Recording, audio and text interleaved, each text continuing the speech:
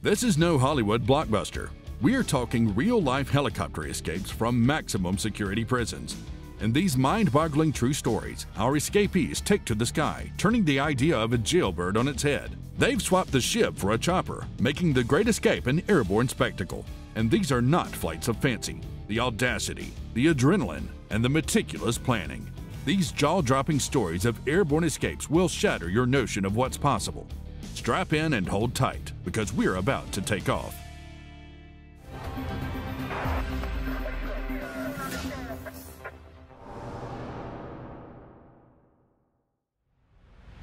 On March 25, 1999, John Killick was waiting in Silverwater's jail exercise yard. Killick knew what was coming, or, more exactly, who was coming. At 57 years old, Killick was still very young at heart, and he was head over heels in love with an unusual woman, a 41-year-old librarian named Lucy Dudko. There was only one reason Killick was waiting in the exercise yard. Lucy was coming to rescue him. The couple had hatched a plan to get Killick out, and March 25th was the big day. Killick and Dudko met sometime in the mid-90s while at a party. The two of them fell hard for each other, despite their apparent differences. Dudko, who had a thick accent, was a Russian-Australian librarian. She had a slight frame and a kind face. Nothing about her appearance pointed to her inner strength, her resourcefulness, and dubious morals. As for Killick, he was a career criminal.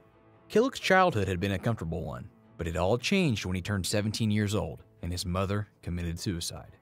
That very day, Killick decided to leave home and make his own luck. 7 months later, he was in juvie. The first experience didn't determine Killick to seek out a more righteous lifestyle. In 1966, the man started his long career as a bank robber. He needed the easy money to fund his gambling addiction. As such, he acquired quite the reputation, becoming Australia's first decimal currency bank robber. Not even meeting Lucy Dudko was enough to get the man to settle down for long. In fact, maybe that was part of the attraction. While Killick was definitely a skilled robber and a dangerous man, he was widely regarded as a gentleman. He had never physically hurt anyone. Once Killick and Dudko met, they embarked on an affair before moving to Canberra. Soon after, police came knocking. Years before, Killick had violated parole there, and authorities wanted him back in jail for it. It didn't matter what the authorities wanted. Killick and Dudko were together. They were in love, and nothing was going to tear them apart. The couple took off, leaving everything else behind. To make a living, John Killick began doing what he knew best, robbing banks. But the man's luck ran out, and he was arrested and imprisoned in Silverwater Jail in Sydney. Killick and Dudko's romance didn't fade away. They stayed together through thick or thin. At one point, while Killick was appearing at a courthouse hearing in Queanbeyan in southeast New South Wales, Dudko suggested she could break him out of custody. She had a gun, and she was ready to break all hell loose in order to help her beloved. But John Killick told Lucy Dudko to abandon the plan. It was too risky. Instead, the two of them hatched a better plan. They had plenty of time. Dudko would visit Killick 3 times a week at his prison. That's when they came up with the idea to use a helicopter. Silverwater Jail was the perfect ground, both literally and figuratively, for an escape by helicopter. Some believe the prison guards may be too easily used as an airplane landing pad when Silverwater was first erected and later rebuilt for about $84 million. The prison's perimeter was once patrolled by armed guards, but they were retired in 1995 and replaced with security cameras. Security cameras, as you might have guessed, aren't able to shoot any would-be escapees. As Killick waited in the exercise yard, Lucy Dudko was carrying out her plan. She was determined to free her boyfriend, no matter the cost. On the morning of March 25, 1999, Lucy booked a helicopter joyride. The pilot, Tim Joyce, was to take her over the so-called Harbour Bridge track, which included the Olympic Stadium and Village, Sydney Harbour, and Manly. There was nothing out of the ordinary about Dudko's request. With the Sydney Olympics only a year away, many tourists booked flights near the site. What was unusual about Dudko, the pilot noticed, was she had 4 shopping bags with her. Still, the woman seemed harmless enough. The helicopter took off, and Tim Joyce, the pilot, started his usual routine. He began offering tidbits of educational commentary about the track. He attempted small talk and small remarks about the sights. But his passenger, Lucy Dudko, was far from interested in what the man had to say. Instead, she was fussing, agitated, and looking for something inside her shopping bags. As they neared the Olympic site, Dudko's interest was piqued. "Was that a prison just ahead?" she asked the man. Then, Dudko asked Joyce to fly around the prison. She wanted to get a better look. Joyce flew around the prison's perimeter. Dudko kept looking for something in her bags. And then, she finally found what she was looking for. The woman got out a 2-shot Derringer pistol. She pointed it at the pilot's head. "This is a hijack," she told him. Joyce immediately tried to activate the transponder, but he was out of luck. Lucy Dudko knew what a transponder was. John Killick's cellmate was a con man helicopter pilot, and he told Killick all about the transponder and what it did. If the pilot had gotten the chance to activate it, the device would have created a frequency at Sydney Control Flight Services, alerting them of a hijack. Dudko was well informed. In an instant, she hit the pilot's hand with the handle of her gun. She then turned off the transponder as well as the radio switch.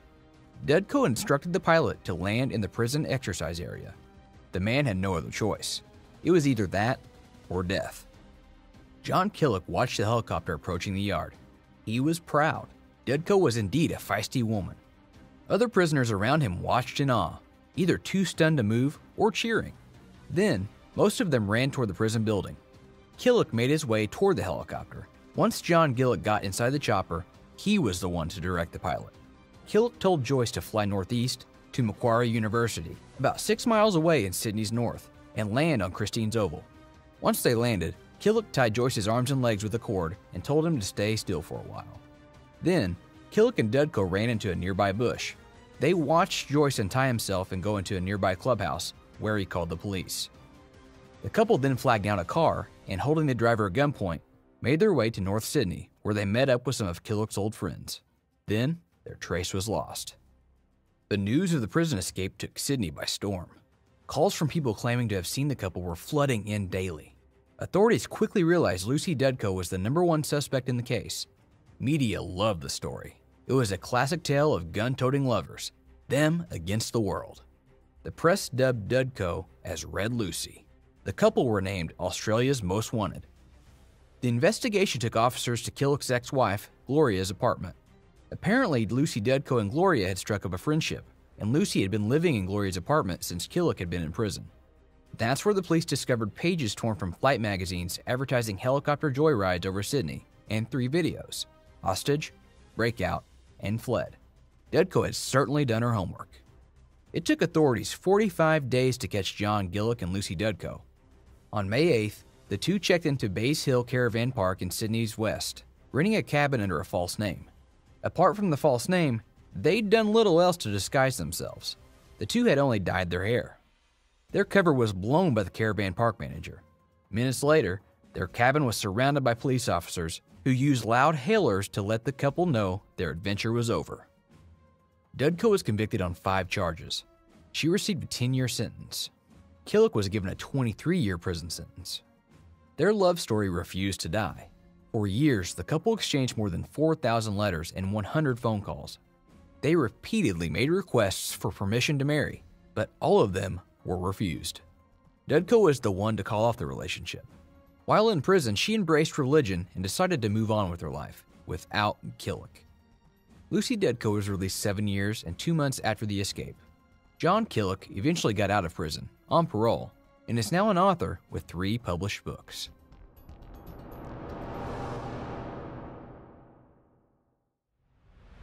Back in 2018, Faid staged a spectacular escape, a tour de force which baffled authorities and turned Faid into somewhat of a gangster superstar. It was a Sunday morning in July 2018. While some attended Sunday service, others, namely Redoine Faid, were getting ready for a show-stopping prison escape. Faid wasn't a mere petty criminal. He was somebody in the world of crime, a seasoned gangster who took pride in his so-called craft. At 45 years old, the man has spent his entire life involved in some type of illegal activities. Redoine Faid was born in 1972 in France to Algerian immigrant parents. He didn't have an easy childhood. In 1988, his father abandoned his family and left Faid's mother to care for 11 children. 3 years later, Faid's mother died of cancer.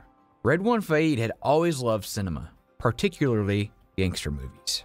When he was a child, awe-filled by the action-packed thrillers he would watch, Faid swore he would either become a policeman or a thief.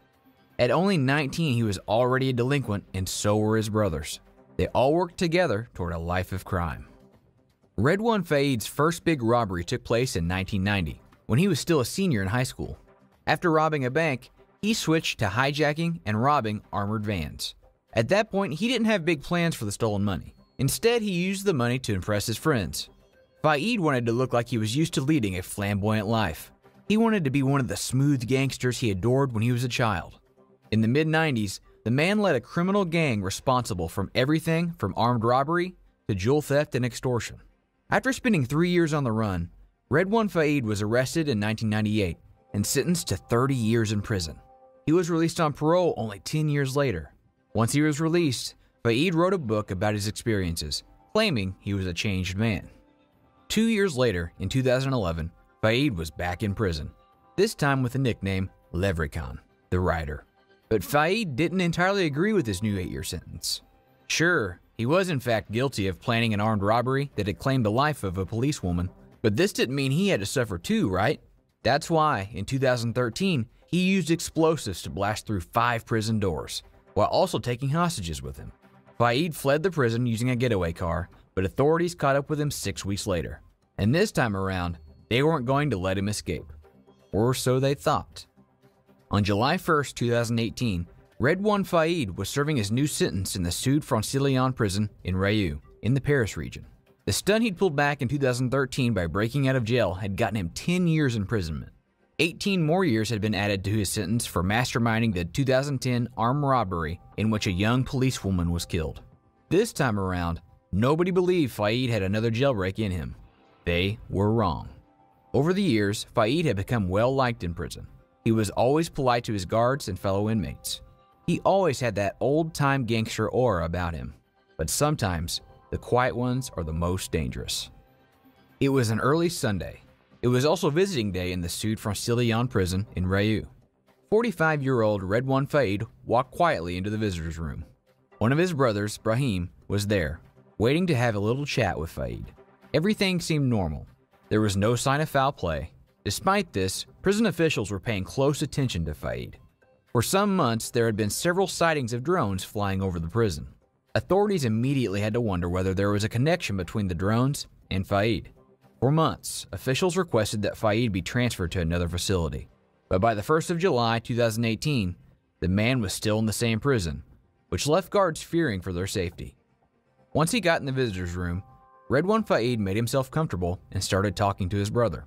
He knew attracting the guards' attention in any way would put a big dent in his plans. He had to appear unbothered, relaxed. In reality, he was probably more than excited, his body tingling in anticipation. He loved planning moments like this. In fact, he thought of himself as a bit of a filmmaker. Only he wasn't making up a story for the screen. He was altering real life, freezing time, and anticipating any problem that might interrupt his art form. While he talked to his brother Brahim, 3 other men were carrying out the master plan to help Faid break out of prison. Earlier that morning, Stephanie Bai, a helicopter pilot who had been hired by some tourists to give a ride over the countryside outside of Paris, found himself in a dire predicament. He found himself at the mercy of 2 gunmen. The gunmen ordered him to obey their instructions, otherwise, they said, Bai's family would be in great danger. To make sure the pilot would cooperate, the gunman told him there was a commando stationed just outside his home, just waiting for the signal to hurt the man's partner and his daughter. The 65-year-old pilot gulped for air. He knew he had no choice but to follow the men's orders. The helicopter took off. Shortly after, it made a quick stop in a field. A 3rd man boarded the helicopter, but not before the gunman loaded what sounded like weapons and other equipment. Once again, the helicopter took off, heading towards Redoine. One of the gunmen told the pilot to land in a triangular courtyard near the prison's main entrance.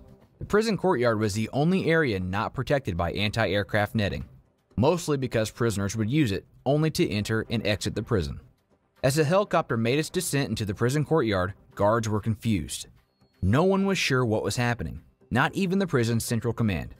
In hindsight, nobody believed anyone would be crazy enough to try to pull this kind of stunt. In hindsight, they were wrong. But then something happened. 2 armed men wearing black ski masks, paramilitary combat gear, and ski goggles to protect their eyes jumped out of the helicopter and into the courtyard. The men threw smoke bombs and tear gas canisters at all the surrounding buildings. Meanwhile, the third man remained inside the helicopter, his gun pointed promptly at the pilot's head. He ordered the pilot to hover the helicopter above the courtyard. Then, they waited. Meanwhile, the two other gunmen used a power saw to open the door leading into the prison building. They both had rifles and were ready to use them at any time. In a matter of minutes, one of the men entered the visitor's room. Faid followed him. Together, the two men made their way out of the prison building. Nobody dared to prevent them from leaving the building. In fact, nobody was there, not even one guard. Once Faid got to the helicopter, he knew he had to do one last movie-like gesture. He turned toward the prison and saw two people, a guard and an inmate, watching him from behind a window. Smiling like one of his beloved old-time gangsters, Faid put his right hand to his temple into a mocking Air Force salute. Then, he was gone. A massive manhunt ensued, involving more than 3,000 French police officers. Redoine Faid spent 3 months on the run before he was eventually caught. He was arrested on Wednesday, October 3, 2018, at around 4 a.m. local time. Perhaps his sentimentality was what gave him away. French Special Forces found Faid in an apartment located in Creil, a city in the northern suburbs of Paris and Faid's birthplace. After he was finally caught, Redoine Faid was immediately taken to one of France's most secure prisons and placed in solitary confinement. Faid still won, in a sense. His devotion to becoming a movie-like gangster was rewarded in 2018, shortly after he was arrested. French director Pierre Morel, best known for directing Taken, revealed his intention to direct a Redoine Faid biopic. The escape of Pascal Payet is an incredible true story that shook the world. It's the story of a daring jailbreak in 2001 when convicted criminal Pascal Payet orchestrated his own escape from a maximum security prison in southern France. With only one accomplice and no outside help, he managed to break out of a facility that had been considered escape-proof for decades. His daring plan was full of clever adaptations and ingenious improvisations, making it one of the most daring prison escapes in modern history. This is the story of Pascal Payet's incredible jailbreak, a thrilling tale of intrigue, determination, and sheer audacity.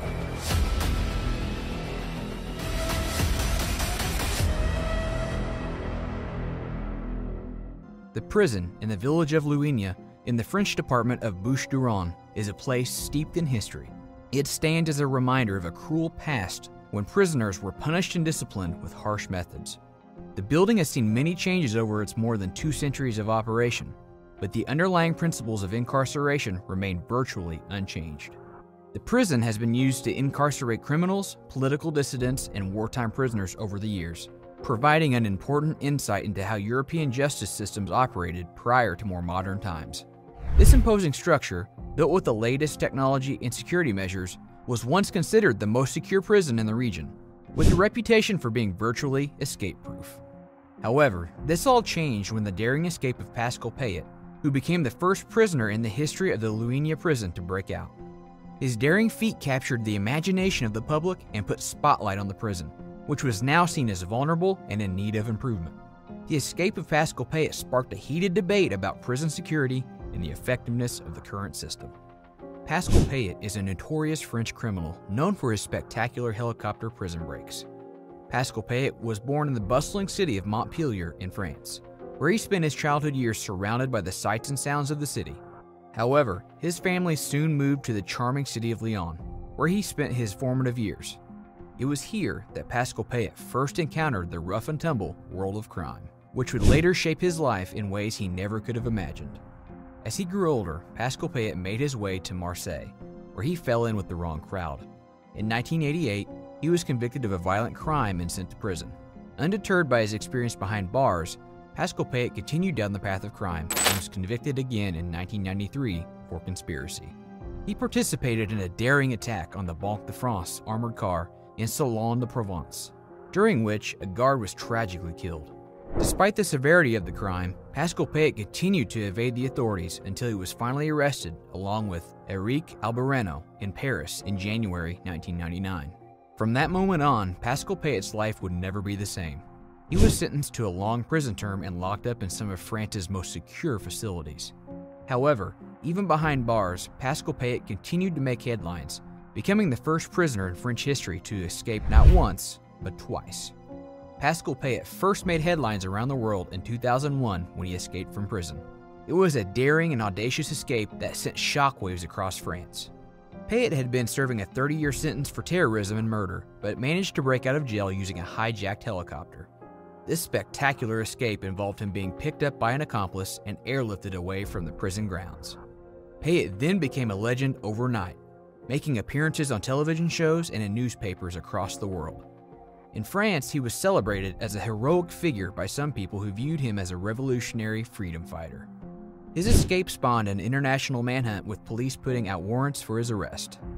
Payet's freedom, however, did not last long. In October of the year 2003, one of his accomplices, Mpoko, was captured and hauled in for questioning in Paris, as the authorities were anxious to keep Pascal behind bars. He was eventually spotted and arrested in the same year while visiting a friend in Spain. However, Pascal's determination was not easily thwarted. In April 2003, Pascal masterminded yet another daring helicopter escape, this time freeing Franck Perletto, Michael Valero, and Eric Albareo from the Luinia prison. The three men had been arrested with Pascal in 1999, and he was determined to help them escape to freedom. In a daring operation, the four of them were whisked away by a helicopter. The authorities were once again left stunned. However, their freedom was short-lived, and they were caught again 3 weeks later. In January 2005, Pascal was sentenced to 30 years in prison for murder of a guard, which took place in 1999, along with the 1997 armored car hijacking in Salon de Provence. Despite being behind bars, Pascal was not content to sit quietly in his cell. In December 2005, he published an open letter in his blog entitled "The Saga of My Transfers," in which he criticized the condition of his imprisonment. He had gone on a hunger strike at a prison in Metz in protest against being transferred 9 times in 30 months.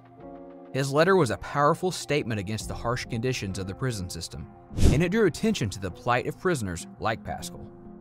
By the year 2007, Pascal Payet was one of the most infamous and closely watched prisoners in France. He had earned a reputation as a daring and cunning criminal, and as a result, he was never kept in the same prison for more than 6 months. To ensure his safekeeping, Pascal was a prisoner who was kept in solitary confinement and was subject to heightened surveillance. Despite the stringent measures taken to keep him behind bars, Pascal kept on planning another escape. On July 14, 2007, the country was celebrating Bastille Day, a national holiday that commemorates the storming of the Bastille prison in 1789. It was on this day that Pascal and his accomplices executed the most audacious prison break in French history. It was a dark and stormy night in Grasse, France, when all of a sudden the peace was interrupted by a loud roar of a helicopter. In the heart of the celebrations, 4 masked men hijacked a helicopter from Cannes Mandelieu Airport and made their way to Grasse prison, where Pascal was being held in solitary confinement. Prison guards sprang into action, rushing to the roof of the high-security facility to investigate the commotion. The helicopter swooped down, and in a daring move, Pascal was snatched from his cell and whisked away to freedom. Despite the valiant efforts of the guards, the operation was over in just 5 minutes. And the 43-year-old Payet, who was still serving a 30-year sentence for the murder during an armored car heist in 1999, was nowhere to be found. The helicopter then landed in the town of Brignoles, where Pascal and his accomplices fled the scene. The pilot was released unharmed, but the authorities were left stunned. 2 days after the daring escape, a European arrest warrant was issued against Pascal Payet. News of his escape spread like wildfire, and people across the country were in shock. A nationwide uproar resulted in Pascal Payet's prison break, and the manhunt for him was one of the largest in French history. Pascal Payet's daring and dangerous escapades were finally brought to a halt in September 2007, when he was captured in the town of Mataró, near Barcelona, Spain. He was transferred to French custody along with his 2 accomplices and imprisoned in a secret location for security reasons.